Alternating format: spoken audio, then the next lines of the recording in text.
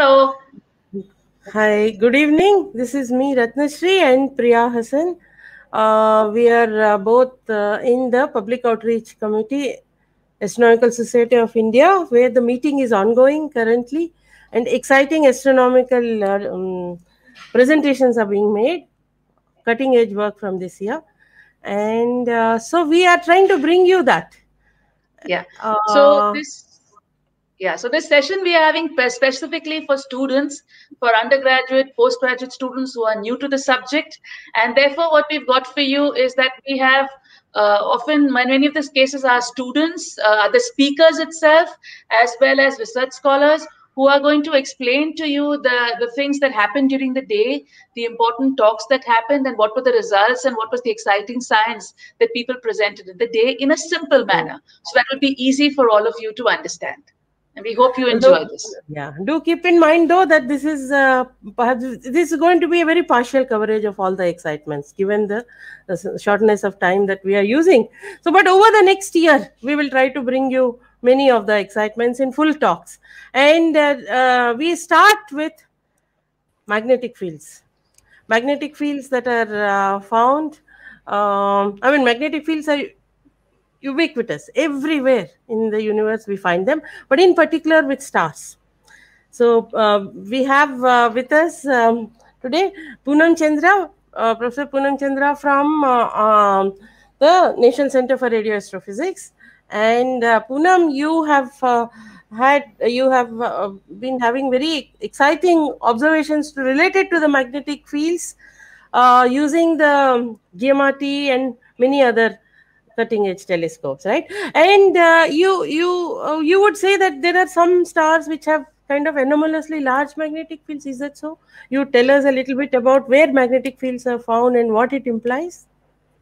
Yes, of course, I would love to tell that, and I'm going to then bring up my screen just to explain it Yes, slightly better. yes, And yes.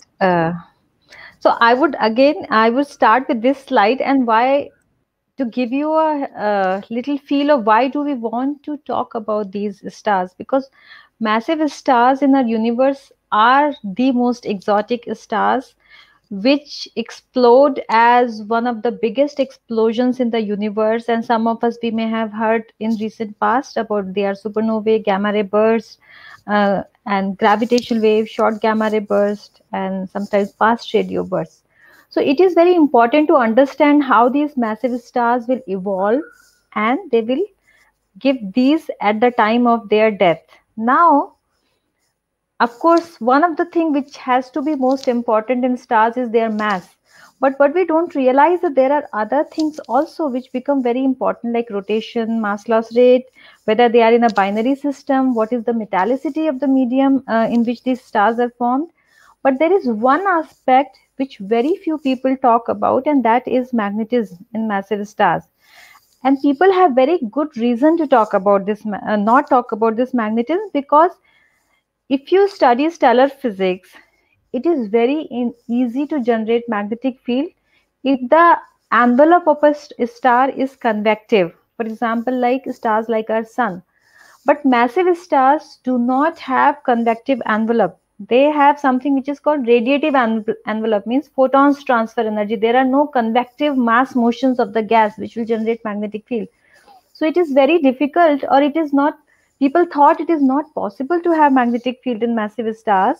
But it turns out that when people do surveys, they find out that the sum of the massive stars, which are around 10% of the total massive stars, they will have this very beautiful, very simple, very large scale dipolar magnetic fields, which will be of the order of kilogauss, and they will be extending much farther away from the magnetic field. Now it is very intuitive to think about that if a star is evolving, it will have a certain evolutionary path. But if a star which has a magnetic field, and if it is evolving, it it will have a very different evolutionary path. And let me just tell you that these evolutionary paths can be very different, and they can explain some of the biggest mysteries in our universe, and some of them are very relevant in current time. So that is what I wanted to just bring up on the magnetic field, Ratna. Yeah, and you were also talking about mass loss from stars, and over its lifetime, there is this mass being lost from the star, and you are also, I think, perhaps considering whether there's a possibility there are it varies over the lifetime and so on, and the effect of the magnetic field on this mass loss. This is also something you are considering. Yes, yes, very true. And let me just say the following. If you imagine again very intuitively, if a star is very big, very massive, it is going to be a very big star.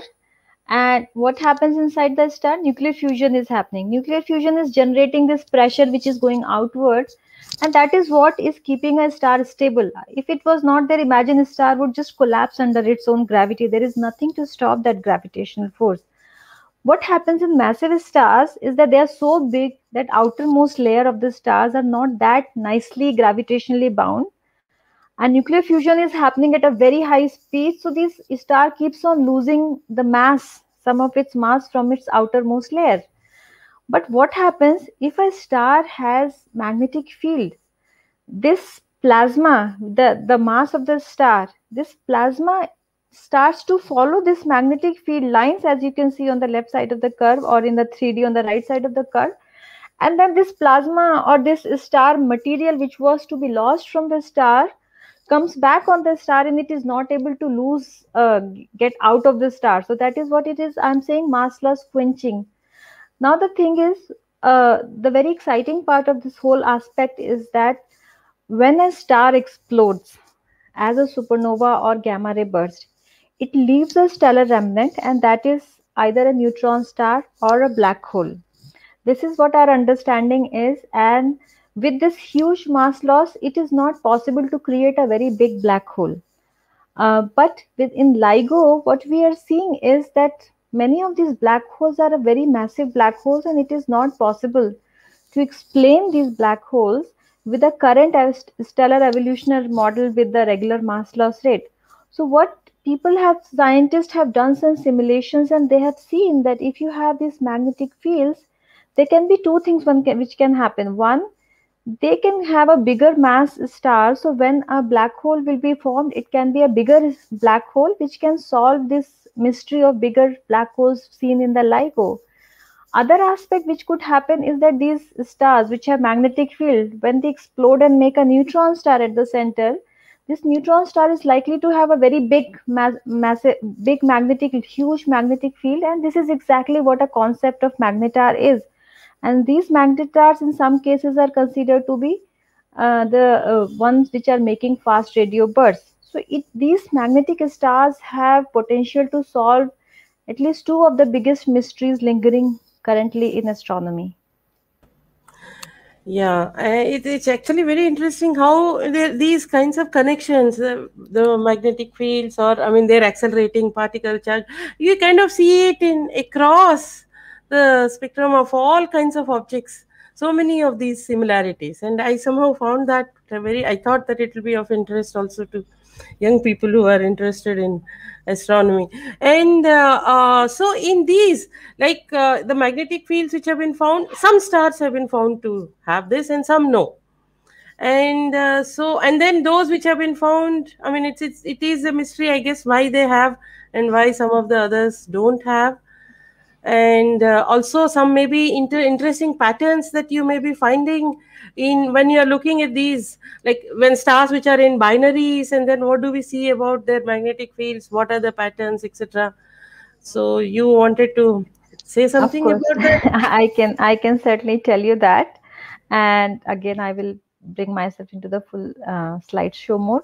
So what I want to say is the following. Of course, since there is magnetic field, this magnetic field is going to have some implications, and those implications are the one we are trying to understand with various telescopes and trying to see how these magnetic fields are generated. Right now there are groups of scientists. One group of scientists believe that these magnetic fields can be generated from the raw material from which the star is formed. For example, the clouds from which the star is formed, if the cloud has slightly higher magnetic field for some reason, then this when this cloud will make a star, this star will have a magnetic field. So this is one group of scientists who believe. Other group of scientists believe that since these massive stars are all formed in group, many of these stars will be having companions. And when two big stars come together, in that, because of the differential rotation, different speeds of the rotation of the two stars, you can generate the magnetic field. So there is a clash. So what we are trying to do, we are trying to understand how this magnetic field will manifest in various electromagnetic bands, and how we can try to understand this magnetic field. And that's where our studies come into play. So we are doing this study of some of these magnetic stars with upgraded giant meter wave radio telescope, the radio telescope which is near Pune, and is one of the largest telescope at low frequencies in the world. So what happens, because of this magnetic field around this polar region, there will be a very special kind of radiation which will be generated, and it is called a coherent radiation, or to be more precise, it is called electron cyclotron radiation, electron cyclotron laser emission. The way this radiation is generated, this is 100% circularly polarized, and physics dictates that it should be generated above the pole in this circle. This auroral circle is what we call. But since a star is rotating at a different axis, it is like a lighthouse effect. We will only see when this radiation will come into our line of sight. So if you see this right plot, this radiation will come into our line of sight only at two times, at two phases of this star. One will be coming, once it will be coming from, a pair of radiation will come as the star is making one full rotation, once from north pole south pole, then from south pole north pole. So you are only going to see this directional radiation only for a very small phase of the star.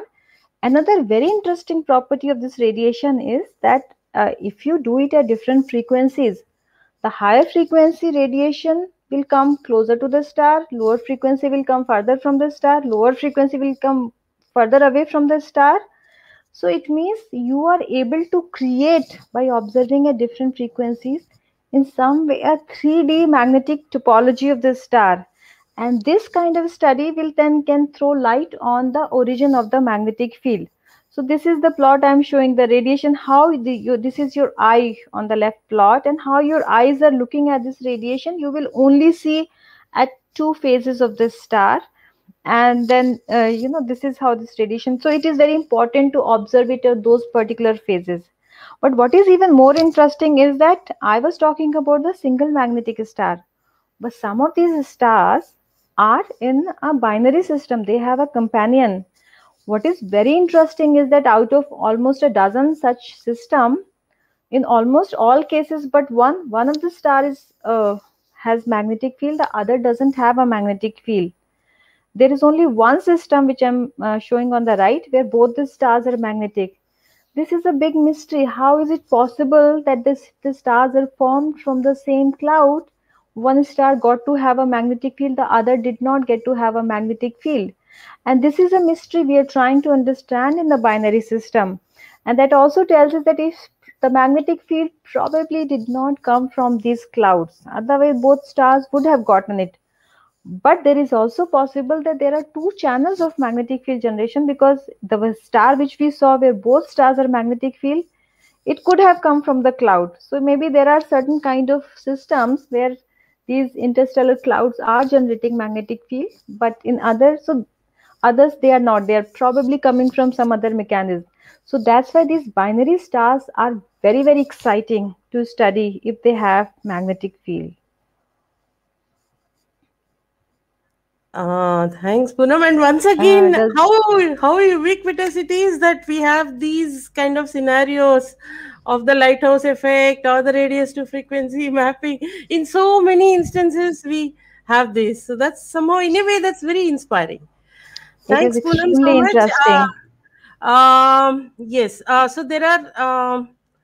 Okay. Sriharsh has also joined us, who is going to talk about fast radio bus now. And meanwhile, I just there is a question. Yeah. Poonam, please go ahead. Ah, I just wanted to say that I just want to bring out the excitement of this field in just 30 seconds. And what I want to say is that the first such a star with magnetic field was seen in the year 2000. After that, for 15 years, there was no second star until we started looking for it with the GMRT. And then when we saw the second one after 15 years, we did not believe that we have seen this kind of radiation, because it is like, there's nothing. But then when we observed it and we carried out the analysis, it was true. And then when we carried out the survey of more stars, in 2 years, there are 6 more stars. Such stars are known, and half of them are discovered only with the GMRT, but other half were discovered with other telescopes, because people all around the world got interested in this field when they saw the second one, and they also started observing. So this is the excitement of the field, and which is just taken it to a next stage altogether. And the question which Arvind Paranjpai has about polarization, and in particular circular polarization, once again, this is something which is also very ubiquitous. We encounter it in so many instances, but not in all. We encounter it in instances where there is something to constrain the radiation to be polarized. And in fact, it works as a Exactly. very nice detective tool. And Exactly. so the polarization being that, I mean, the radiation that is coming towards us in the perpendicular plane, if there is some kind of constraint not to be in all of the plane, but in parts of the plane, that's Exactly. polarization. And as it is coming towards us, if the vector, electric magnetic field vector, is kind of making a kind of a circular, uh, that would be Yeah, as circular. per But current if it is, understanding, if the radiation coming to us is rotating anti-clockwise, we call it right circular polarization. If it is rotating clockwise, then we call it left circular polarization. So these are the definition of polarization. Shrihas, will you come in with your uh, could you switch on your? Great. So, Hi. Sriyash Tendulkar from TIFR, Mumbai, and he is going to walk us through the very exciting fields of fast radio bus. So, Sriyash, if you could start with telling the viewers what are fast radio bus, and also what has made one think that they are at cosmological distances, and then Definitely. tell us your work, please. Sure. Yeah. Let me see if this is the first time I'm Yeah. using Now, StreamYard. so Yeah. there is a share button. If you Mhm. click on that, and then it allows you to share either I mean an application, or I see. uh, The full screen. so or your whole screen, or a Chrome window, or something like that. Okay. And So so you, let me see. yeah, it's coming. Yeah. Okay. Can you see my screen now? Yeah. Yes. Sriharsh, when you are there in full screen, you may not be able to see the studio or any of the, but you will be able to hear us. Yeah. Yeah. I can hear you. So Yes. that sounds good. Okay. So just to be clear, I'm faculty member at TFR, Department of Astronomy and Astrophysics, and I'm also a faculty member at the National Center for Radio Astrophysics. I'm jointly posted, so I Uh, do work both with so, TFR as well as NCRA. Thank and you. we are kind of asking you a very, I mean, it's a tall order, but 15 minutes. Tell us the excitements of fast Sure, radio bursts. absolutely. Okay, so I'm going to tell first about fast radio bursts, what we know of them, and towards the end, I'm going to talk about what we are doing currently to understand them, and how students and postdocs can get involved, because that's primarily the audience here. And you'll notice that I've kept some of my slides. I'm going to breeze through some of them because I spoke about them in my previous talk, but I've kept them in so that if there are questions, we can come back to those and I can use those as visuals. So fast radio bursts are these extremely bright bursts or flashes of light that seem to be coming from random directions in the sky. And you would see them with your eyes if your eyes were sensitive to radio light. But our eyes are not sensitive to radio light, but so we have to build telescopes which can see these. So this animation is showing what it would look like if your eyes could see radios. You'll just see bright flashes of light coming from random directions in the sky. And there are a lot of them every day. There are about 1,000 of them every day in the entire sky at brightnesses that are detectable by our current telescopes. If you build a more sensitive telescope, there might be even 100,000 of these every day in the entire sky. So we know that they are coming from halfway across the universe because of something called dispersion. Okay, so this is a part where a bit of the physics becomes involved, and so I'm going to spend a little time here. So this is what a fast radio burst looks like. Can you see my mouse, by the way? Could you move it a see little? my mouse? My eyesight is not too good. Poonam, are you able to see it? I can't see the mouse. Yeah, No, can't see the fine. mouse. Yeah, so the plot here shows shows an FRB coming through radio data. It's a dynamic spectrum, so every color point indicates the intensity at a given frequency on the vertical axis from 1200 megahertz to 1500 megahertz, and time on the horizontal axis. So you can think of frequency channel as a radio station. So you have the FM band going from 88 megahertz to 110 megahertz, and then you have Radio Mirchi at some frequency, Radio City and All India Radio at different frequencies. And so what you have is this signal comes first at high frequencies, and then it arrives later and later at lower frequencies. And this is a very well understood effect because radio light, as it travels through plasma, which is mostly electrons and protons in the interstellar medium, interacts with the electrons, and at higher frequencies the electrons, because they have inertia, they don't move as much, and so the high frequencies go as if the electrons are not there, but the lower frequencies get slowed down as if they're going through molasses, right? So this is well understood, and the arrival time goes very precisely as frequency to the -2. Okay, unless for low density interstellar medium.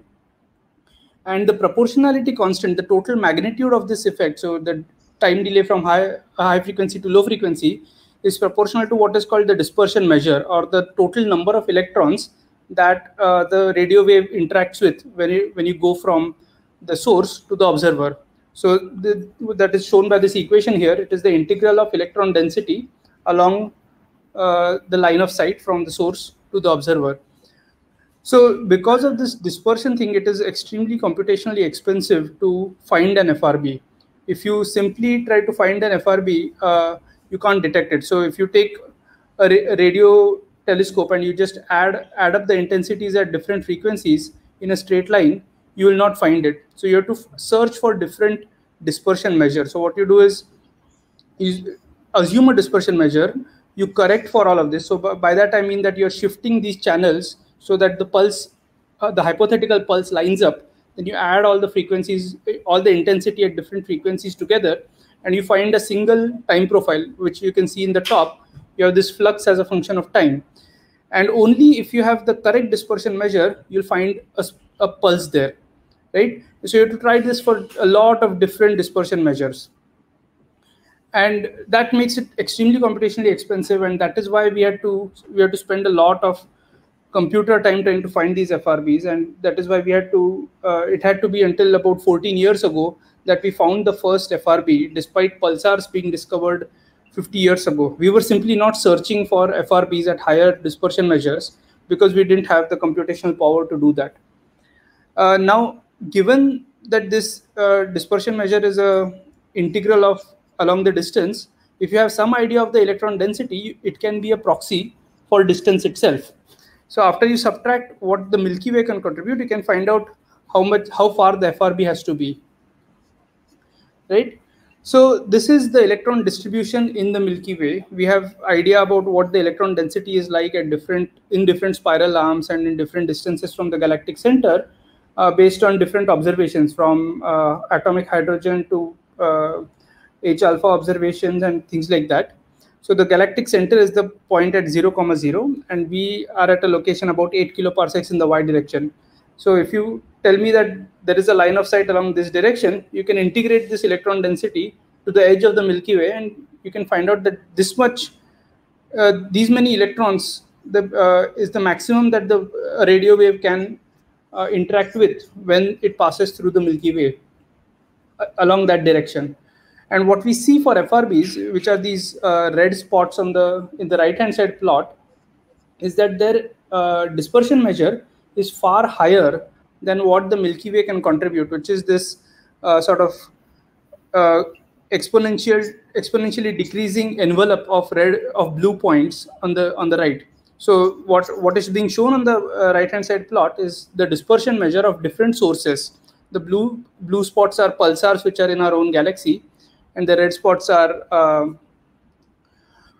FRBs, and on the horizontal axis is the galactic latitude. So -90 is the galactic south pole, 0 is the galactic equator, and +90 is the galactic north pole. So you can see that the dispersion measure contribution is high along the equator, which is because most of the gas in the Milky Way and the stars and everything are along the disk, right? So that's along the galactic latitude of 0, and then towards the poles there is very little thing. So what you can see is that this difference between the red points and the blue points is not explained by that cannot be explained other than by the intergalactic medium contribution. So what you need is extra electrons to explain this higher DM, and to get all of those electrons, you have to go far away from the galaxy. So you have to go past about a few gigaparsec to make sure that you can get all of those electrons.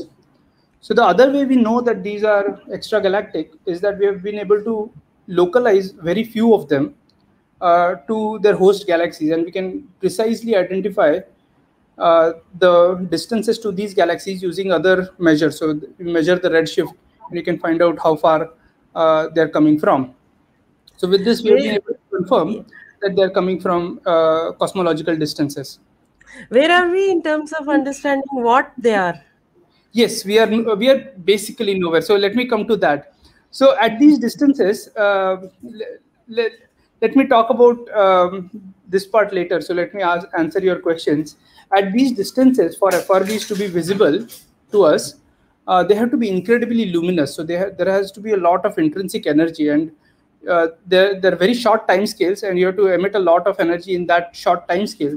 So you necessarily have to have coherent emission. Okay, and to produce that coherent emission, to store that energy, you absolutely need a strong magnetic field.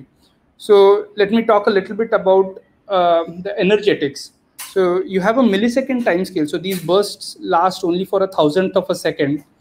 And what typically happens is that, light travel, the speed of light is the limiting speed also for information to travel from one side to the other. So if one atom decides to emit, for something to emit coherently, that information that this atom has started emitting has to reach the other side, and that is limited by its size. So if you have an object of some size s, it cannot emit bursts which are shorter than the timescale of c delta t, right? So where delta t is s by c. So 1 millisecond corresponds to about 300 kilometers in size, and which necessarily means that these objects have to be smaller than 300 kilometers. So the typical objects that you would think of for this are neutron stars or black holes. Even white dwarfs are 10,000 kilometers in size, right? 2 minutes. 2 minutes. Yeah, sure. I'm going pretty slow. Okay, so the other part is that because you need to pack enormous amounts of energy in this small size, you basically need a very strong magnetic field, and that is the only feasible reservoir. So let me skip all of this and talk about different models. There are a lot of different models for FRBs. Most of them involve neutron stars or magnetars. Magnetars are neutron stars with extremely strong magnetic fields, and those are what we think are contributing at least some of these FRBs. So I'm going to skip over a bunch of these things. I'm going to keep these slides so that we can answer questions later. But I'm going to talk a little bit about CHIME, which is a radio telescope which we built over the past 4 years in British Columbia in Canada. This is our team not the complete team, but most of them.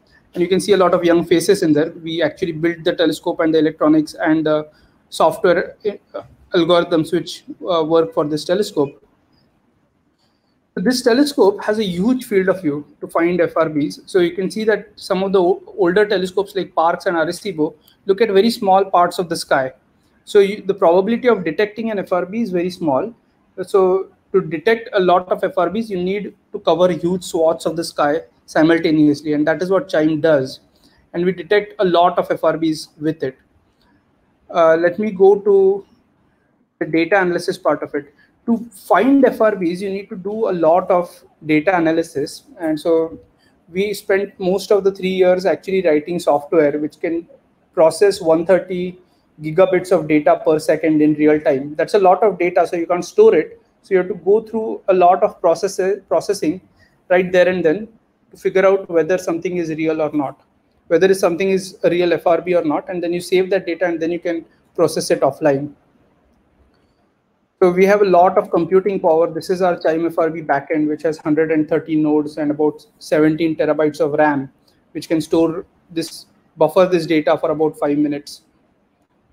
So I won't talk about the results right now. You can go back to the previous talk, but let me come to what you need in order to work on FRB. So this might be relevant for the students here.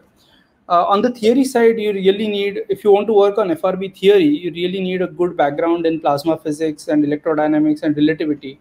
On the experimental side, because FRBs are so new, most of very little software has been written to actually characterize FRBs. In some of the older fields, the telescopes come with ready-made software which you can use to do this. But now we are writing our own programs to analyze the data, and so strong programming skills and data analysis skills are quite a must. Machine learning and AI is something that is useful, but only after having strong fundamentals in data analysis. And on the instrumentation side, again, you need expertise in analog and digital electronics, FPGA programming, and signal processing. With that, I'll stop, Ratnashri. Yeah. And we are going to have a full-fledged talk at some time. This is such an exciting topic, and happy to give a talk. I'm sorry, this is so rushed. We'll do that. No, actually, we also are putting a demand of it being very short. Sorry about that, but we'll have a full-fledged talk. I don't see questions right now. I'm going to call in Gunjan and Manami. And Sriharsh, if you'd like to stay on for some time and make our discussions interactive, that would be nice.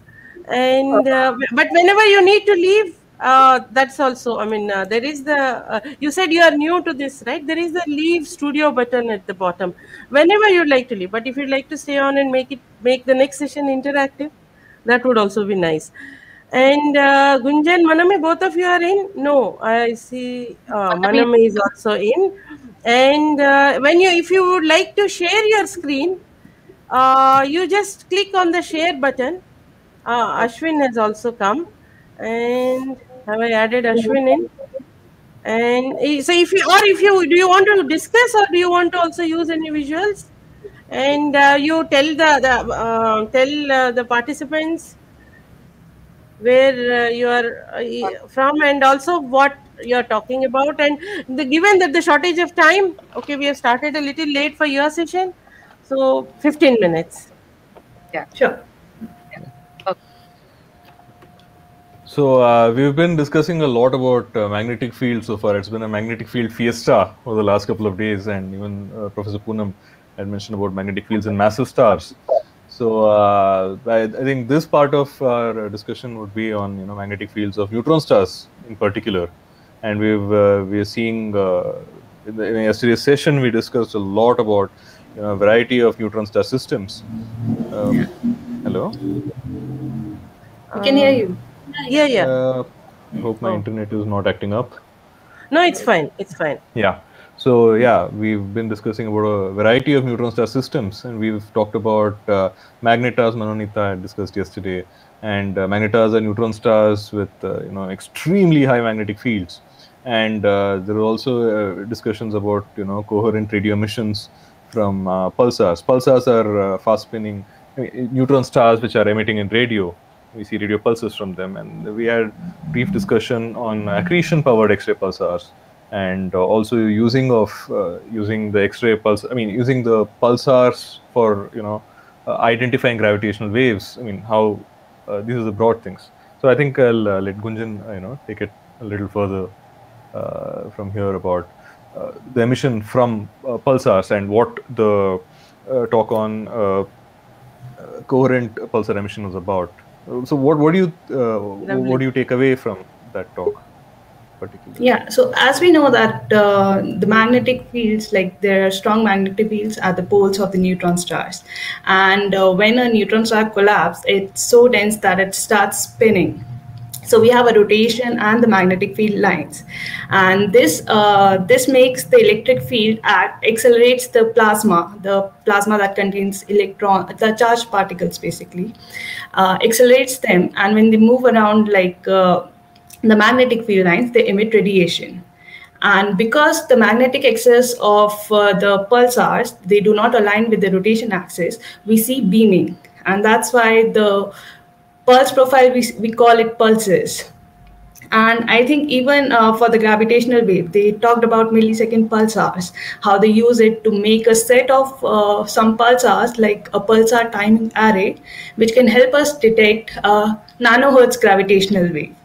So basically, and it is exciting, like we see telescopes detecting photons, which is a direct evidence, but gravitational wave is like a ripple in the space-time. So what happens is, I think Gunjan is trying to say is, you have these pulsars which are spinning at a certain rate, and they're extremely precise clocks. And the way GPS works here is we have 3 atomic clocks out in space, and then you get the time from different clocks, and you see, use those times to determine where you're on the ground. So because pulsars are precise, they spin at a fixed frequency, but they slow down also. But we know exactly how much they slow down. So you can use this to identify positions in space. So when gravitational waves passes through these things, they bend the space-time. Now, if you would know this, if you look at your GPS, you need to take into account the gravitational effects on your clock. If a person sitting on the ground, his clock will tick slower than a person sitting out of the a gravitational field of the Earth. So there are effects where if you watch the movie Interstellar, you'll see sitting near a black hole makes your age much slower. The person sitting far away ages much faster than the person here. So these are the effects that we need to take into account, and gravitational waves cause shift in the arrival times of the pulses from these precise pulsars. So if you know how much they get shifted by, you can use them to detect gravitational waves. And I think in GMRT we used, the calibrations have been done to essentially make this much more precise and help identify. And the second, yeah. It's funny that with the pulsars, we know why they pulse and why they radiate. There are so many theories, but we don't have the definitive theory. Correct. But they are so useful. Oh my God! I know. In fact, the next one of the discussions we had about this was giving a theory of radio emission. We don't exactly know why these radio pulsations are happening. Gangadhara had a presentation. Right. So there was one idea. So why there may be radiation? Correct. One idea is that, when charged particles are in a magnetic field, they accelerate, and accelerating charged particles radiate. This is a fundamental idea. So the particles going along the field lines, they emit curvature radiation because the magnetic field lines are curved. So when the pulsar rotates about an axis, there's a rotation axis and the magnetic axis. When it rotates about that, you start seeing pulses beaming towards us. And this is emitted in radio. And these are the pulses, and there were some, like you're suggesting, ma'am, there are so many theories that are coming about. One such theory was also put across yesterday to trying to explain this because of how complicated. So, curvature radiation from bunches and the details. Coherence. They're coming exactly like laser pulses. The coherence is so high, it's as if like you have a laser light being you shine laser light at something. That's how coherent these pulsations are from pulsars. And an attempt to explain why that is in radio. And I think one other class of system and Manami. Yes, please. Yeah. Correct. Madam, So did you? another class that he was, I think Ashwin had covered. So I think he'll brief it better. So that was accreting neutron stars. So accreting Yeah. pulsars. So And also And that binary. basically, angles. while maintaining the decay in the magnetic field, it still keeps the spin down rate, I think, quite. It does not let it go down, if I'm saying it correctly. Yeah, so the interesting thing is in an isolated neutron star, it spins down. It always spins down. But in an It will accreting have a neutron higher star, spin down rate, I would believe. no, you can have a higher spin down rate. You can also have a spin up. This is the only time you can see a Yeah. neutron which is slowed down, go back up, spin back up. Newton. It's like, you're going in a merry-go-round, somebody comes with a higher velocity and hits you there, and then you start spinning out faster. So that sort of a thing happens here. So I thought I'll show a few slides about that. Yeah, so you will have to share your screen. I will try to share mine. And I'll add it in the studio. And 1 second. Mhm. Okay. So 1 you minute. were talking about, they're spinning up when angular momentum is being transferred from some binary companion. Other way they may spin up is when there are glitches. Somewhat, I mean. Yes, glitches are correct. That's another apple and orange, of course, another thing altogether. But let's, let me see if your screen share has come in. I'm Go sharing ahead. this Go ahead, with X-ray binaries and neutron star, this flow chart, right? I'm not able to see you, so... Yeah. So we are able to see it. You can go ahead. Okay. So, I think a quick, run through about X-ray binaries are, neutron stars, they produce, radiation in radio waves that we detect as pulsations. And if at some times in their magnetars, isolated neutron stars can also produce X-rays when the magnetic field, deconnection, and just like Manonita discussed yesterday, they also produce X-ray radiation. But what about neutron stars with slightly lower magnetic field strength than magnetars? Magnetars are extremely high, 10 power 14 Gauss magnetic fields. What about neutron stars with 10 power 9, 10, 11, 12 Gauss? So there, if you want to produce X-rays from these, the process in which it is done is when there is a binary star. There's another main sequence star, a sun-like star or a slightly heavier star, along with the compact object, which is our neutron star. And then the matter is, sucked by the neutron star. When matter falls onto the neutron star, it accretes it. By accretion, it means, the matter goes through falls onto the surface of the neutron star, and then it is accelerated at a very high velocity. So when this accelerates that way, it radiates, loses energy. Like if you drop a ball here, it will fall at a certain rate and it'll lose certain energy. But on a neutron star, these things can reach up to half the speed of light, the free fall velocities. So that is one method in which, X-rays are produced, because it can accelerate to such high extents. So just to talk about, the classification of neutron star binaries, you can have a compact object, and which is a black hole, for example, and a companion star. And that in that case, you will have, if the companion star has a lower mass than the black hole, the mass will flow over the potential, and it will be pulled by the black hole, and a disk will form, accretion disk, because there's a relative angular momentum between these two objects. Of course, if the companion star is more massive, it will not give up the material so easily. So the only way the compact object, a black hole in this case, will accrete is through stellar winds, when the star starts throwing winds away, just like you might have heard of solar wind, things like that. So in the case of neutron star, it's a very similar case where you have a low mass X-ray binary where the companion star has a lower mass than my neutron star.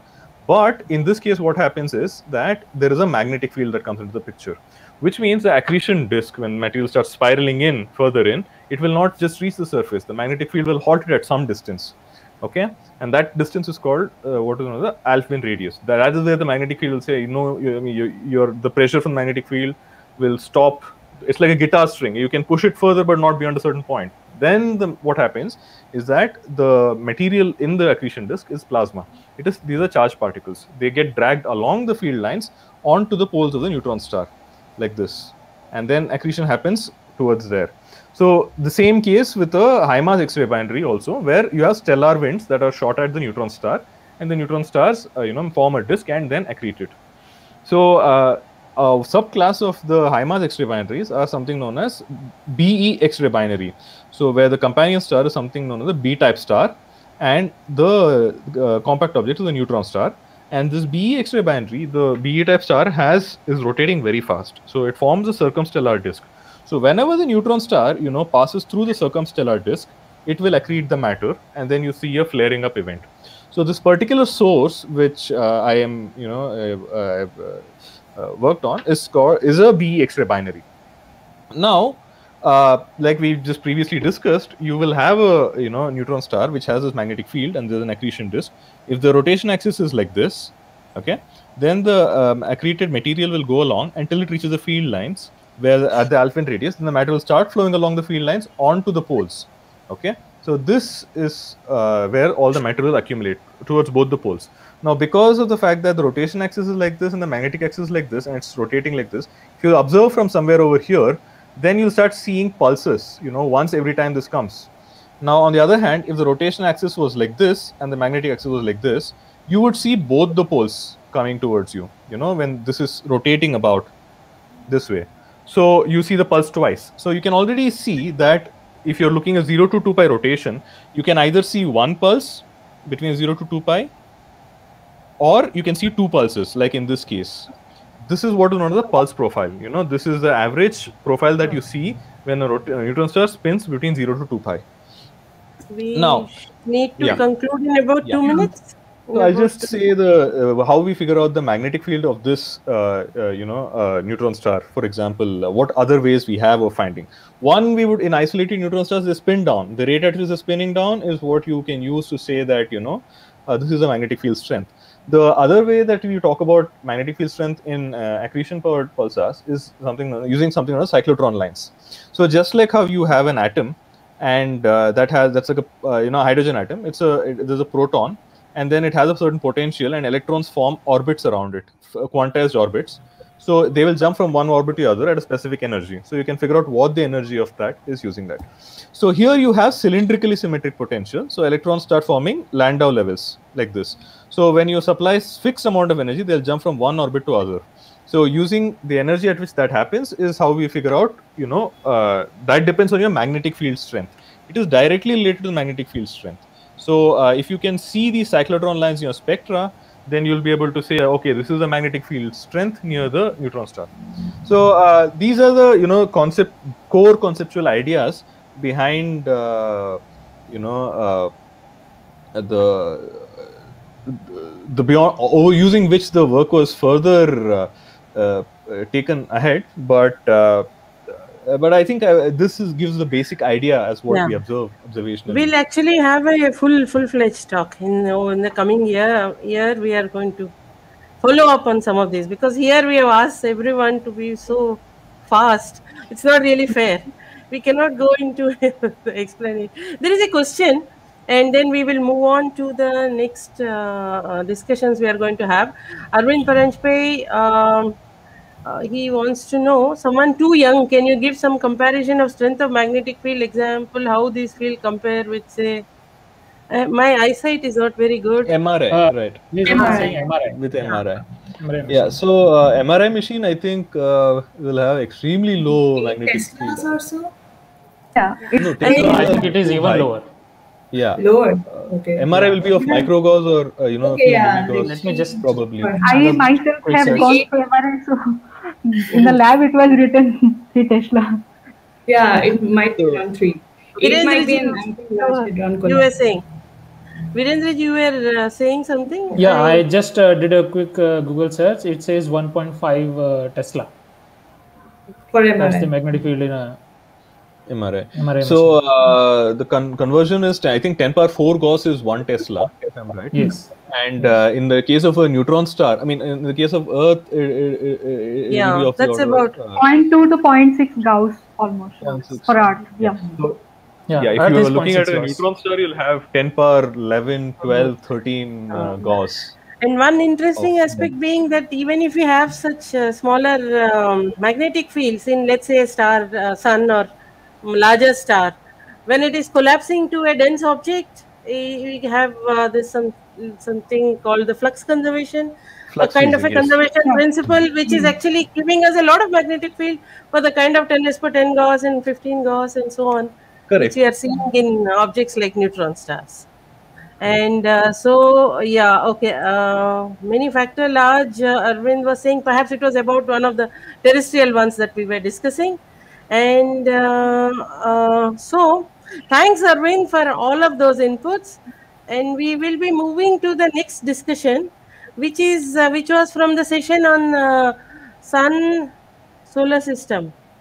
And Yeah. Soumyaranjan Dash and Sushri, you wanted to give us inputs, and everyone else, please feel free to stay on and make it more interactive. And if either of you had some visuals you wanted to share, there is a share Yes, button, yes. and Yes. share from that, and we can add visuals into the discussion. Okay, all right. Share.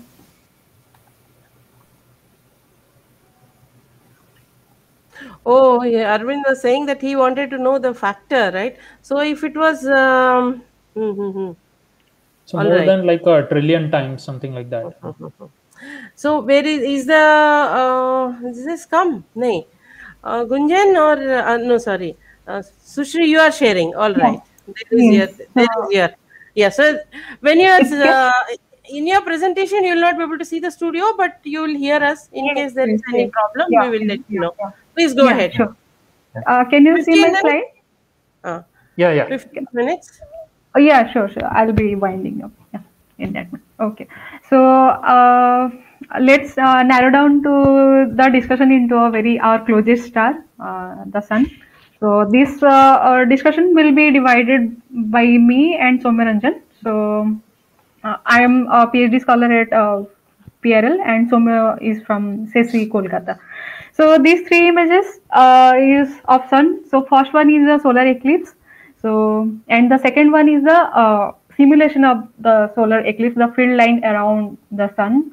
So the coronal part, we can see the in the first image, the darkest part is the moon, which is occulting the sun, and that white threads, or they are called the magnetic field lines, from they are emerging out from the corona, and which are extending to the interstellar medium. And the second part is the magnetic field lines.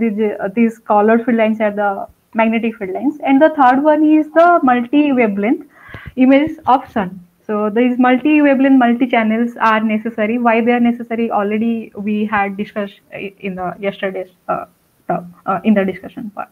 So uh, just for comparison, just for the completeness, this is how we small, how are we small comparison to our own star, which is giving life to us. So when our day starts from the sun. So why the sun is important? Why we if we study the sun, then what can help us? How we will come to know about the interesting nature of the universe, where we are a very tiny, tiny, tiny object. So first of all, what is the sun? So these are some parameters, like on earth we have some compositions, we have atmosphere, we have core. Like here also, sun has its own atmosphere, own core. And if we can just look at this cartoon, so we can see sun is a it has a core. After that it has the radiation zone, and after that the convection zone, where the plasma bubbles are continuously rising up and falling down like bubbling of water. So after that we have the photosphere, which is the visible part that we see in the daytime. And after that, and photosphere is the lower part of the atmosphere. From here the atmosphere of the sun starts, and after that we have chromosphere, and after that there is a sandwiched layer between chromosphere and the outermost layer of the sun, that is corona. So that region is called transition region. So all these parts are very much interesting, and the physics in all these zones are very interesting. So if we study sun, then we can get the knowledge of sun type stars existing in our universe. So the atmosphere part is very for a like if we consider one example, if we are sitting near a heater, then we will feel very hot. If we go away from the heater, then we will feel cold. But in case of sun, once you move out from core, you will be feeling cold. But once you reach up to corona, then you will be feeling hot again. And that is the billion-dollar question in the community. That why the corona, being so far from the core, is still hot. It's around million degree Kelvin temperature. But at the photosphere, you have the temperature of 1,000 order. So this is one of the questions that everybody is trying to understand. So these are the these are the structures, these are the layers of the sun that we have studied till now. So this is a fundamental nuclear fusion process, which is or the PP chain reaction, which was discussed yesterday, is the source of energy for the sun. And the important of the important to study the sun is the presence of magnetic field. So if we go to this slide, so we can see a black patches here. These are called sunspots, or the black patches on the solar atmosphere. So these patches are black compared to their surroundings. So these spots are the magnetic field. These spots, the magnetic field, are very concentrated. They have very high value, like 1,000 Gauss.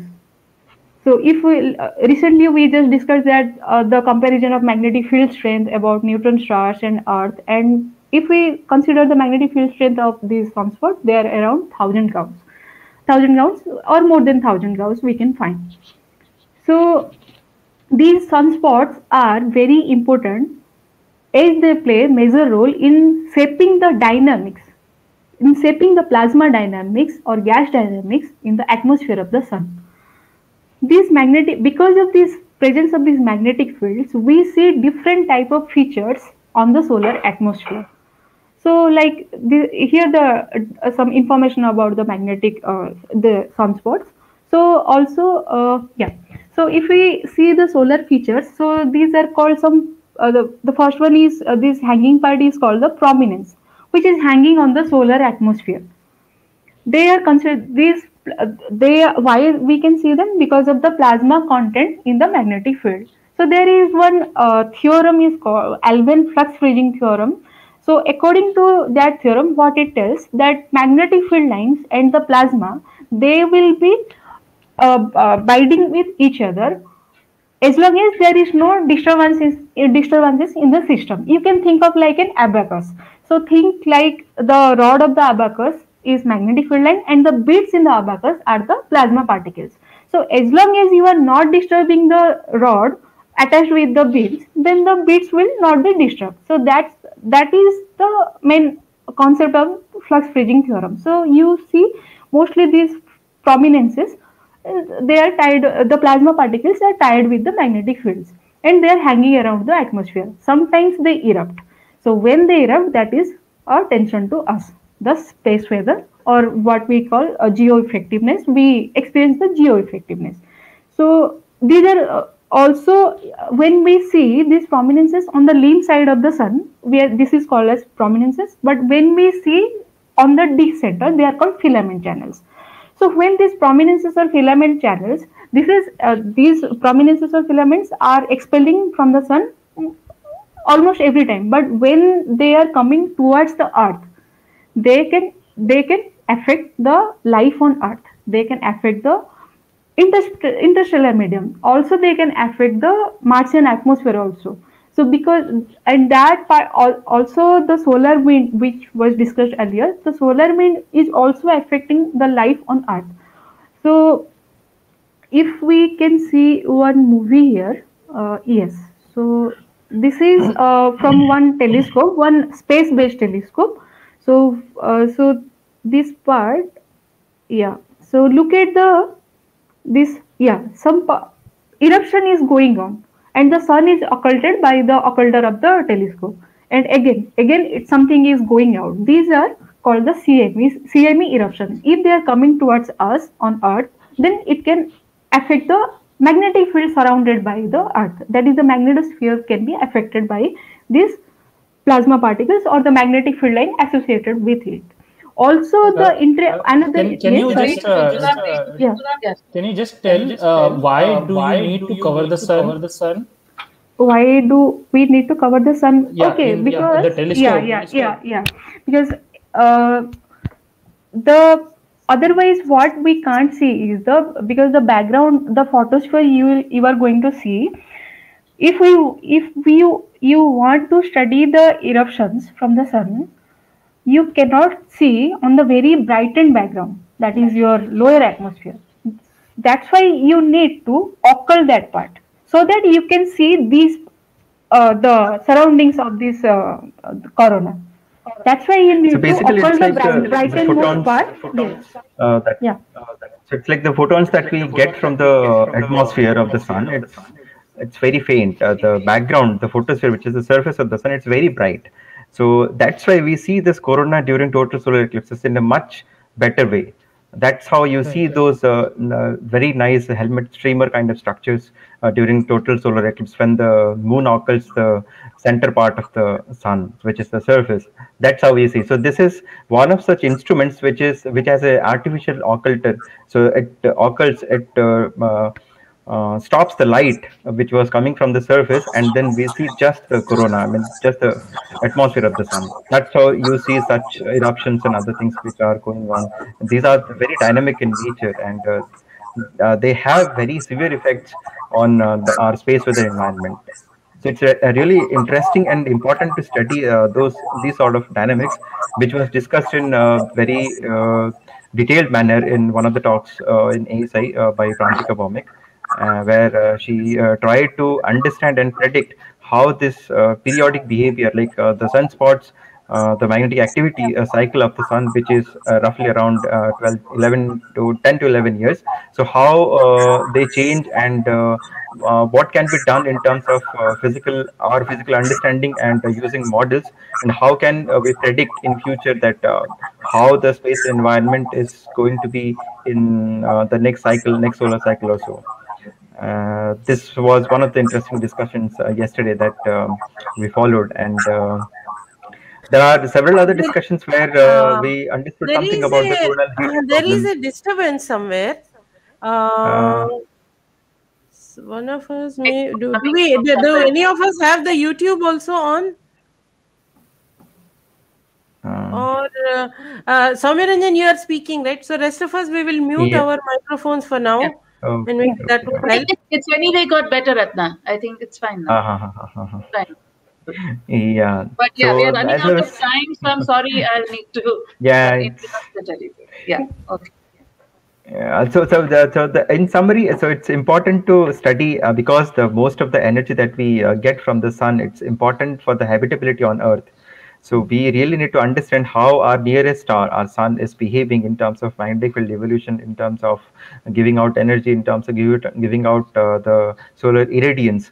And that is what is going on in terms of research in the community. And we are trying to understand this based on simulations, based on observations with different telescopes, both on ground-based and with space-based telescopes.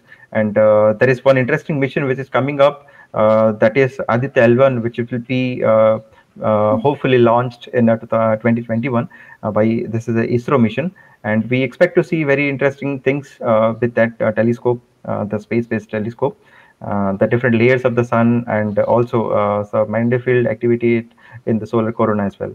So that is what was discussed in the ASI meeting earlier today and also yesterday. So In fact, we'll be really hearing nice to about see this mission tomorrow again. Yeah, in one of yeah, the Yeah. discussions.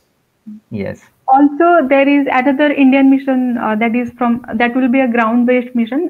So that is National Large Solar Telescope. That will be Yeah. that will be on Meerut side in Himalayan range. So that is also another Indian Yeah, one of the project. largest Yeah, solar yes, telescopes in the yes, world. solar telescope. So yes. So there are also recently now, I mean, those are international missions like Solar Orbiter or Parker Solar Probe. So they will be investigating also these things.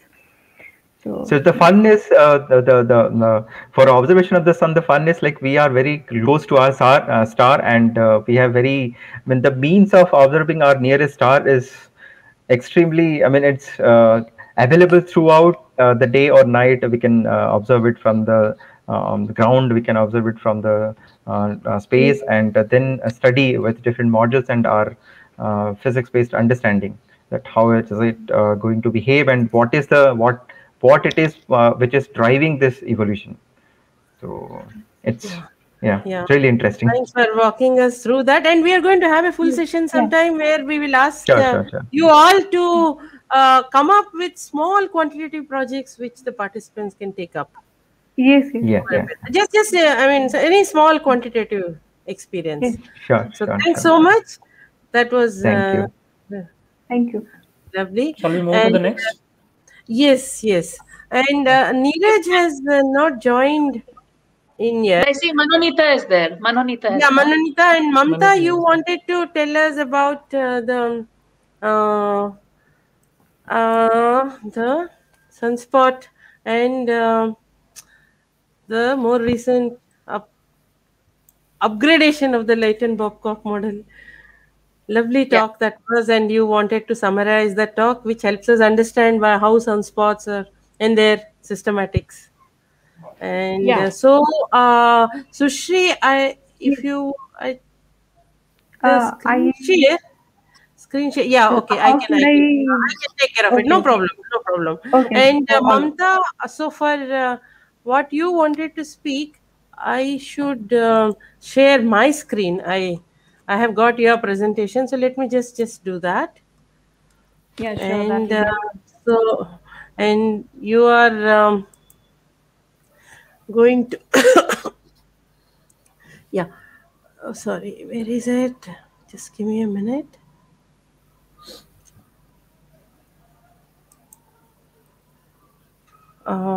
Yeah, you could get started, Mamta. I'm just trying to put Yeah. that in as soon as I find that. I have too many things open, and I'm not able to find where I have opened your Yeah. presentation. Oh my goodness. So, do Mamta, you you want can me to? start. Yeah. Yeah, Yeah. yeah. Start. I can share my screen if that's. Yeah. That's Yeah, do that. For some So, do reason, I need to no. stop sharing or Yeah, how? I have taken it out of the active window, so there is All no right, problem. all right. Thank you, thank you. So once Mamta you share, I will add it. Sorry, you sent it to me and I have it here, but somehow I'm not It's able to just add it. that there are so many interesting talks, it. and trying to summarize and get an overview of everything, it becomes difficult in such a Yes. large meeting. Definitely. That's right. Yeah, just give me a second. I will just share my screen. Of this Astrochat. Why am I not able to see this in the share? Else I will have to share my whole screen. I can do that because somehow I'm not able to find this tab. No, I think Mamta will manage, right? Mamta, it would be. Yeah, I'm just sharing my screen. Just give me a He's doing second. it, Ratna.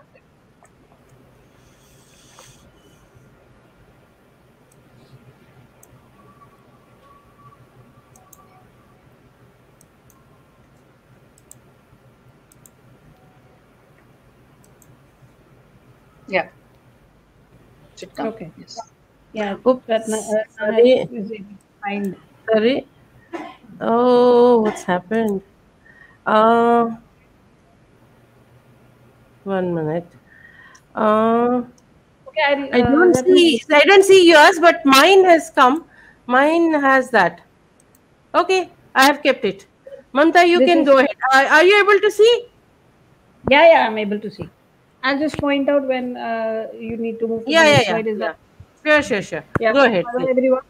So I'll be basically giving an overview of the talk given today morning at the plenary session by Dr. Vidya Vinayak Karak at Indian Institute of Technology, VHU, Varanasi. So basically, he talked about the recent developments in the Babcock light and solar dynamo theory. So can you just go to the next slide, Ratnashri? Is it okay? Yeah, just the next slide. Yeah, that's one. So basic questions, the fundamental questions that he wanted to answer in today's session. I've just taken the snippets from his talk, and in the right panel you can see the speaker. So what he wanted to answer was the following: that how does the sun produces the magnetic cycles. So basically what is the problem here is the following, that if we observe the solar cycles in the sun as pointed out, the sunspots in the sun as pointed out by Shushri in the previous discussion, that you see sunspots, and the sunspots on the surface of the sun have a regular period of 11 years. So kind of they repeat, the cycle gets repeated. That is, if you see this lower plot, this plot is the number of sunspots versus the time. So you can see that there's a periodicity where you see that number of sunspots are kind of repeating after a period of approximately 11 years. And the number is although not constant, but the cycle kind of repeats. So this gives us an idea that the magnetic field in the sun follows a cycle of 11 years, and the complete cycle is of 22 years, going from the, if you can imagine it like a sine wave. So the complete sine wave is kind of 22 years long. So the question that Vidya wanted to answer today are these following: that how does sun produces a magnetic cycle? The second question he addressed was, why is the cycle not regular, in the sense that you sometimes see more number of spots, sometimes you see less number of spots in a given cycle. And the third one is that why the sun produces the events like Maunder minimum. So the kind of event you see over here, that with the number of sunspots almost go below 50. This kind of event is called the Maunder minimum. So he also addressed this question in his talk. And the next one is, can we make the prediction about the future cycles? So these were the fundamental questions that were answered in the talk in the morning. Ratnashri, next slide, Yes. please. Okay, so the underlining maybe I should idea. make it a little smaller. Yeah. Yeah, so the underlining idea behind the production or the cycle, the solar cycle, why they are produced like this is the following: that if you have a, if this is the sun's surface, and on the sun we have differential rotation of the plasma of the sun, the particles or the fluids present in the sun, or the gas you can call it. So this equator is rotating faster as compared to the poles. So the magnetic field lines, if they were earlier in the polar direction, with the differential rotation, they'll get stretched, and they will kind of produce this kind of behavior that they are going to stretch in the equator moves faster. So the magnetic field lines moves along with it. This is kind of an implication of the flux freezing theorem also stated just a while ago. So, and it produces the poloidal magnetic field. That is, the magnetic field lines are now aligned along the equator. This is called the alpha effect. Then, since the temperatures and the plasma in the sun is quite more, there's a turbulence. It's a turbulent medium, so the field lines kind of get twisted, and the toroidal magnetic field lines get back to the poloidal magnetic field lines, and this is called the alpha effect that we have in the picture as far as the terminology of the dynamo effect goes. So this cycle of going from the polar magnetic field to toroidal magnetic field and back to polar magnetic field kind of gives the magnetic cycle. That's the overall picture. I mean, a rough sketch of the picture, or I mean, it's a very simplified sketch, I would say, of the picture of the solar cycle. Can we move to the next slide, please? Okay, so now I've explained this cycle approximately, that the poloidal gets differential rotation, you get toroidal, and then you get back to the poloidal. So how are sunspots formed? They are the magnetic field lines, because of buoyancy, rise above the surface of the sun, and you see these spots over here, which are kind of, the black and white represent that your pole of the magnetic field lines is coming out and going inside the surface of the sun. So the idea behind these is the following. I'll come back to this slide a little while, after a while. First, I'll explain the properties that the author wanted to explain. Can we move to the next slide? Okay, so the next thing that they wanted to take into account is the latitude variation of the sunspots. So as you see, this is the butterfly diagram. This is called the butterfly diagram. This is again the number of sunspots versus the time. However, it gives us that how many sunspots are present at a given latitude in the sun. So if you see, as you go on in the time, the number of sunspots present at higher latitudes increases, and then it kind of goes down, right? And this also has a similar effect on the total number of sunspots that are happening if you see in the lower plot. So this is an older plot of 2018, and this is a recent plot of 2017. Not so recent, but recent than the earlier one. So they have mapped the peak of the sunspot versus the mean latitude at that particular cycle. So these are quite tightly correlated to each other, which gives us an idea that possibly these cycles are related to the latitude variation of the magnetic field lines also. So Ratnashri, can we go back to the previous slide now? Yeah, thank you. So the authors kind of explained this kind of latitude variation of the sunspots coming from these. This was an animation, but I could not get the animation video here. So I'll just explain it from this figure with the blue and red dots over here. So if you see these blue and red dots, and if you imagine that a differential rotation is happening, so these blue and red dots will kind of get stretched along the equator. So as the sun is rotating and is completing one cycle, and the solar sunspots keep on generating, there's an effect such that you have a residual polar magnetic field at the poles. And depending upon the polarity of these sunspots that we have over here, these magnetic field lines that we have over here, the magnetic field strength at the poles starts developing. That's a residual magnetic field, which kind of gives a latitude variation in the sunspots. So that was one of the results that they explained. Can we go to the next slide, please? And this was also the effect that I explained just now. The latitude variation and the poloidal and toroidal magnetic field was also the Babcock and Lightman effect. And Babcock and Lightman effect has one more consideration into picture in there, that if you have a strong cycle at hand, and then in that case you'll have a weak. If you have a stronger cycle, your latitude, the number of sunspots that you have at higher latitude, that means you have a weaker polar field in that region. When you go to the next cycle, because you have a weaker polar field, you will have a weaker toroidal field also, because if you see the first picture, the polar field gives rise to the toroidal field, right? So you have a weaker toroidal field at the next cycle, and next cycle would be a weaker cycle as a consequence. So that was also one of their implications, that if you have a cycle maxima, then it goes on decreasing later on. Can we move to the next slide, Ratnashri, please? Mamta, sorry to interrupt, but you have a minute more, half a minute. Yeah, I'll be done in a minute. So the next thing that they wanted to do was the following, that they wanted to predict the number of cycles happening. Okay, and that they related it to the fact that we saw a very beautiful picture of the sunspot going with the latitudes, but you have a kind of scatter also present in the inclination of the sunspots present. The sunspots were inclined. There's a law called Joy's law, which says that the tilt of the sunspot is 32 times the sine of the latitude.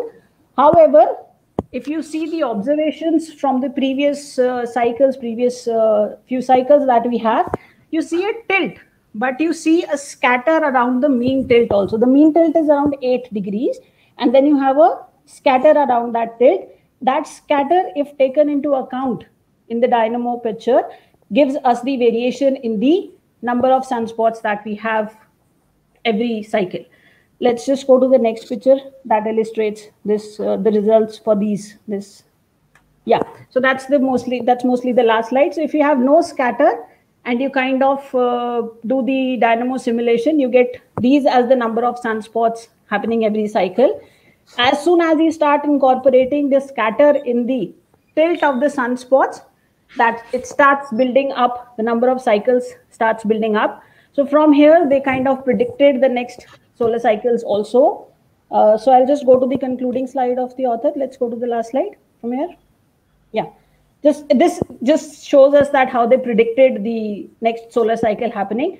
So their idea is now with these calculations, they can probably predict the solar cycle 2 to 3 years before it is happening, which is a major increment in our addition to the predictions. Next is just the concluding slide by the author. We can just flash that. Yeah. So tilt quenching and latitude variation kind of gives two potential candidates in the dynamo process that they had. Scatter gives us the idea about how the variation in the solar cycles is happening, and they could also predict the solar number of sunspots happening. Yeah. So I'll stop over here and maybe we can take a few questions. Let me just, yeah. So let me see, because when the screen share was there, I could not see the studio. There are questions. Sure. Arvind wants to know, has the next cycle started and when the next maxima is expected? The next cycle has started. It's actually started, yes. But, yes. I The have minimum was, 2020 or 20 yes, starting somewhere around that. 19 December it started, so maximum will be around 25 or yeah, something like that. Yes. Yes. We started around the previous year back or so. Yeah. Sohan Acharya is asking, is there any scope for common people or citizen scientists participate to detect No, that's fast radio burst. fast radio radio burst. bursts? Sriharsh has already gone. And he's in fact participating in many citizen scientist projects like Zooniverse and many of the others. And yeah, actually we should probably have, I mean, we have the rad at home here, and but I mean, in other areas also it would be nice if we have accessible ones like this. Of course, there are many colleges, and yesterday we heard that wonderful talk from Balchandra Joshi, which allows undergrad students to go and do rigorous radio astronomy. But online accessible like Zooniverse, or so, it would be nice if we all, I mean, everyone will put in some thoughts and having this. So one. There's another solar-related question Arvind has put. Do the magnetic I just wanted to mention to Sohan though that be there with us on National Science Day when Aruveri and Chetan they are doing hands-on X-ray astronomy. So that is one of those. Yeah. What is Arvind's question now?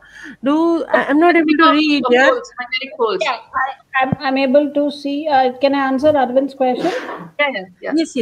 Yeah, so Arvind is asking, do magnetic poles flip north and south? And yes, they do flip, and that is why you have a complete, I explained in the beginning that you have a kind of a sine wave happening. Cycle. 22 years is the complete time period for Magnetic one cycle. yeah.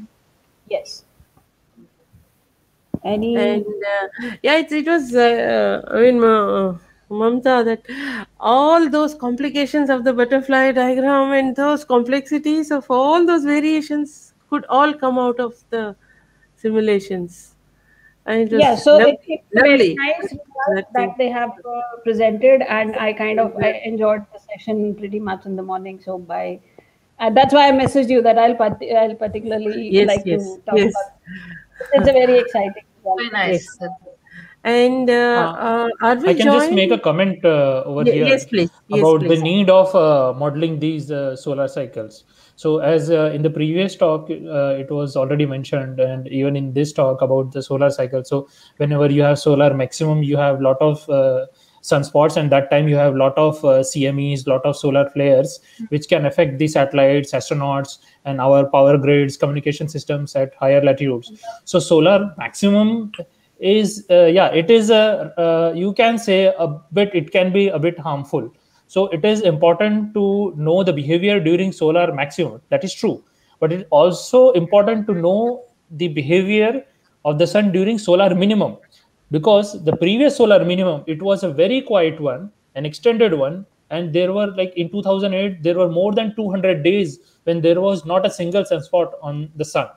So although it sounds better that sun is quiet and not giving out those harmful CMEs or solar flares, but it can pose its own challenges. So because of this situation, the atmosphere of the Earth, it contracted because the high energy radiation was not there, and because of that contraction, the low Earth orbit satellites which are there. So low Earth orbit satellites generally have a lifetime of something like a few years, and after that they are decommissioned or they break up. And when the atmosphere is at till higher height, they automatically get decayed. The orbits get decayed because of the atmospheric drag, and you need not worry about the space debris. But when the atmosphere contracted, so these debris took much longer to decay, and they sustained in the orbit for much longer duration. So it can pose a challenge when you have too many satellites. So solar minimum is also important. Yeah, so that kind of also gives us an idea that how we if we need to simulate the orbits for the complete lifespan of the cycle, so it gives us a lot of idea about that also. Right. I'm going back to Sovan's request, and then I actually forgot to mention Priya is with us, and Priya and Najam have been doing this long series of possibilities of doing astronomy with archival data. Sovan, you should look up all of those.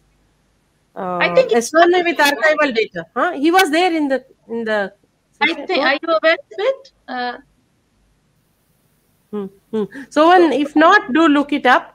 But yeah, your point about kind of continuous online thing is something maybe we will.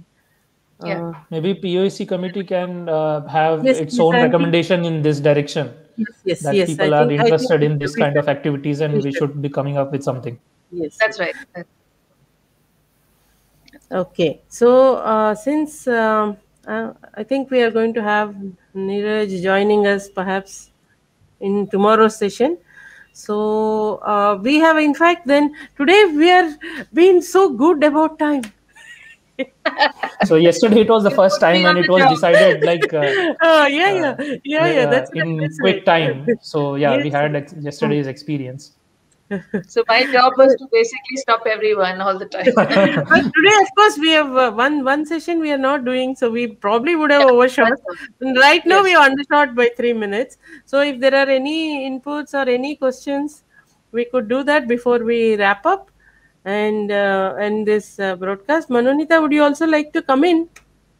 I just had a quick question. I probably think it's mostly answered, but still, just to clarify.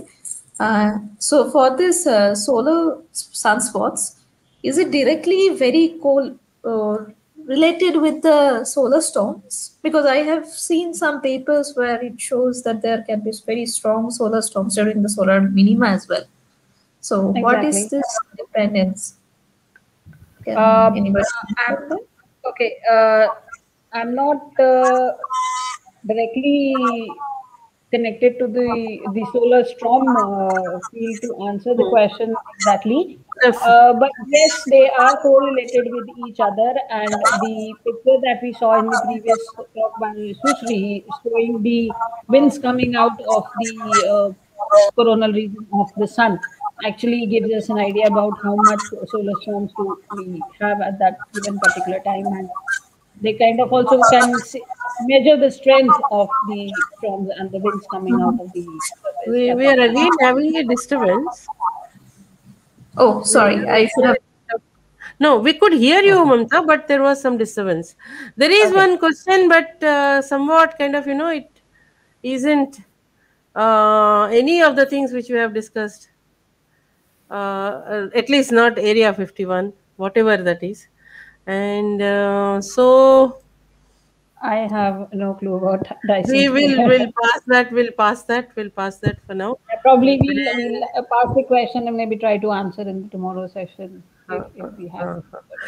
And just to add to what Mamtaji already said, about this question that Manonita said, is there there are stronger storms even during solar minimum? So actually, generally the stronger storms are there when the sun is more active. But you have a maximum. We have seen decently strong, not very strong storms, but decently strong storms when it is relatively quiet period also, or solar minimum conditions. But one reason why we see a more, sort of, I would say, decent storm is there are two reasons. First, it's not only related with whether it's just solar maximum or solar minimum. There are many other parameters. So, for example, one parameter is what is the direction of the interplanetary magnetic field, or basically the direction of the magnetic field that is embedded within the coronal mass ejection. So if it is like opposite to the orientation of Earth's magnetic field, so reconnection can happen, and then a lot of energy can be dumped. So in that case, you will see a severe storm. But if the magnetic field directions are parallel, so in that case, reconnection is not possible, and that energy dumping will not happen. So that is one factor. Another one factor is that during the solar minimum conditions, your overall background conditions are very quiet.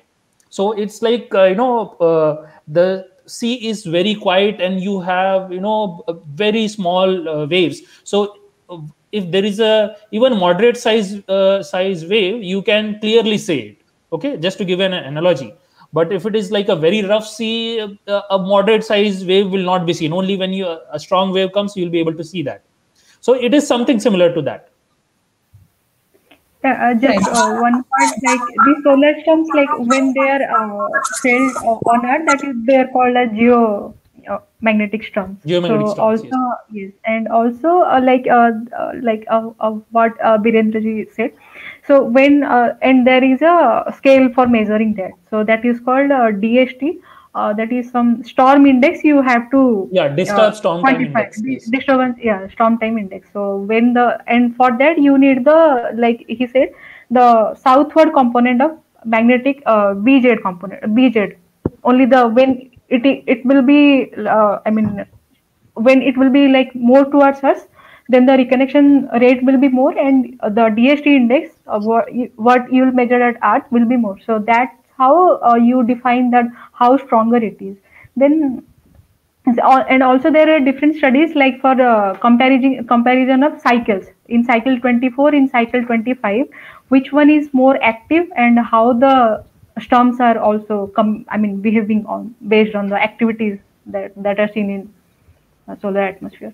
So there are also studies on that cycle 24, 25 based on the availability of satellite data.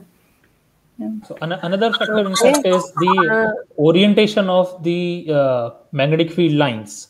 I mean, not only in the CME cloud, but so for example, it is seen in some of the studies that you have more severe storms during the equinox periods. That is whenever there are equinoxes on Earth.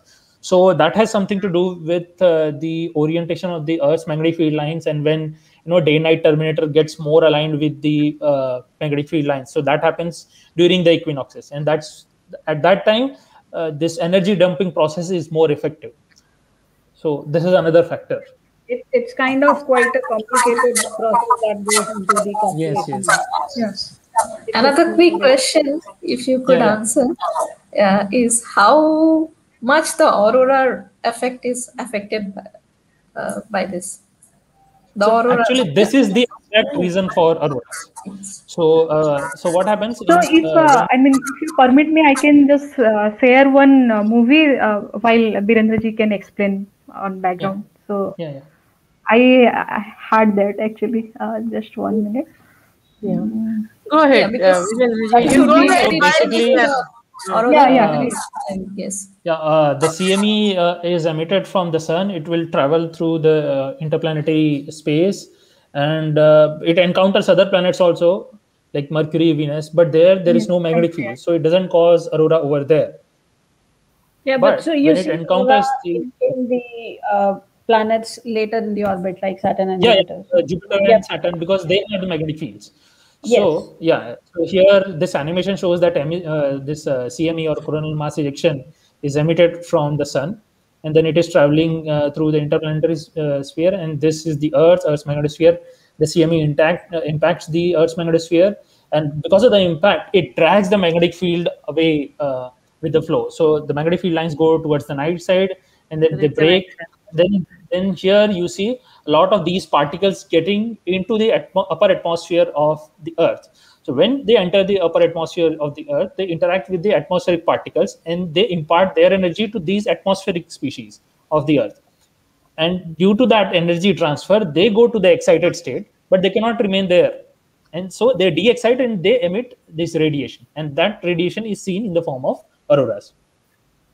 Yeah, and the particles kind of are traveling along the field lines, and that is why we see them near the poles. That is what's happening. Yeah, in a not exactly at the pole, slightly away. So in a shape of sort of oval, called auroral oval. And depending upon how strong your storm is, this oval can shift to lower and lower latitudes. So in fact, when the strongest geomagnetic storm on record occurred in 1859, the Carrington storm. So at that time, it is the DST index was basically the DST index goes negative. So more negative means that there is a more severe storm. So at that time, so usually if you have something like minus 200, minus 250, it is a strong storm. During the Carrington event, it is estimated that the value was something like minus 1600. So it was the absolutely severe storm. And unfortunately, at that time in India, it was the monsoon period. So there were, thick clouds. So most likely, aurora was not seen. But few years later, there was another such very strong storm, not so severe as Carrington event, but the second time the DST was something like minus 900 or something like that, or minus 1000. And that time, aurora was seen even in Mumbai. And if you search older records, you'll find a clipping from Times of India newspaper where they have described this, that the aurora was seen in Mumbai. So it is such a low latitude. Also, like in just another event that happened in Quebec, Canada. So 1980 something or 89. So yeah, I think for some days the Quebec entire province went blackout. So, the transformers and power grids were overloaded. So transformers got burned. So it took some time. That's the sun-earth connection. Yeah. All right. And we are kind of lucky that we are just closer to lower equator. latitudes. Yeah.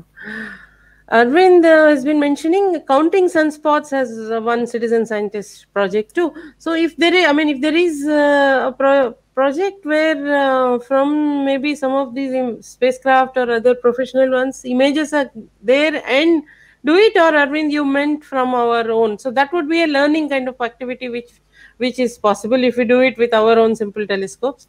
But if there are data available for citizen scientists to take part in it, yes. Yes, data is available from SDO, a Solar Dynamics Observatory. Yes. The magnetic field data is open, so one can.